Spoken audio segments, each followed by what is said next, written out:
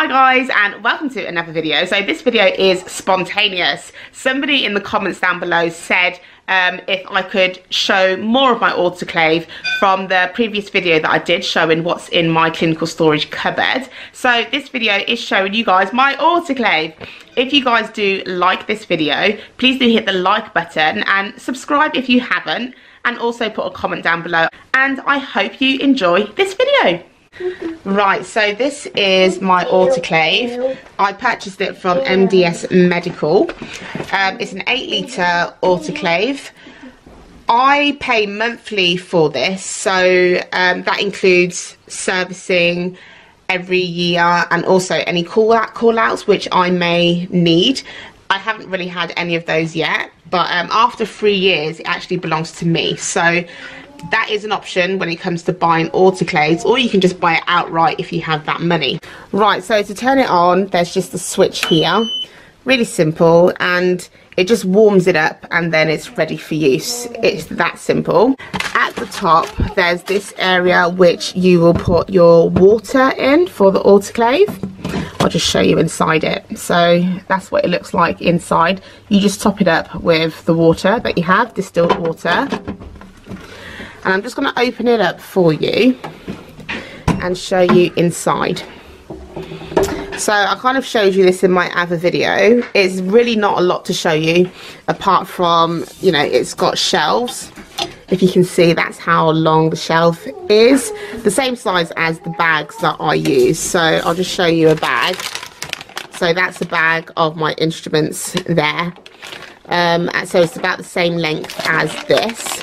So it is a vacuum autoclave, so you can use these bags in there. Not all autoclaves do that, so I like this one for that reason, and that's one of the reasons that I purchased it.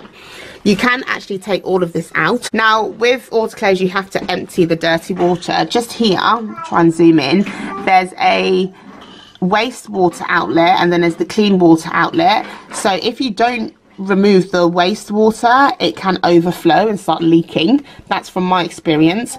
And then you want to just, you know, if you want to empty your autoclave of the water, clean water, you can just empty it here. So here's the hose. All you do literally is you put it in there, you press it really hard, and then the water should come out. Now obviously you want to make sure that you've got something to catch the water in, and then I just put it down the toilet.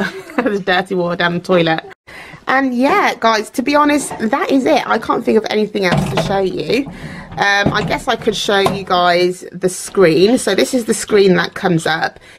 It shows you the amount of cycles that you've done. So as you can see, I've done 105 cycles, and I've put it on 134 Celsius porous. There are options. You can have it on solid as well. That's when you put instruments in there that aren't in the autoclave bag pouch. So I always make sure it is on porous so that my bags don't go all soggy. It has the dates and everything else. And over here, let me try and get the lighting back. So over here is where the printout comes out. So it's flashing green there because I don't have any paper in there left, but that's fine because in here, oh, I forgot to show you guys that. I'll show you that in a minute. Because in here is, where are we? Is this. So you can actually just download it onto this, all the recordings onto here, so that saves paper.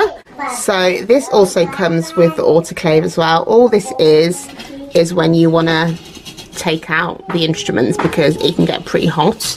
So yeah, that's all that came with it. The paper rolls that I was... So the paper rolls look like this. You can just repurchase more. And that's it, really. That's my autoclave. I can't think of anything else to show you guys about it, apart from it's a really good autoclave and it is definitely worth the money. Right, so I hope this video has helped you in whatever way it can looking at my autoclave.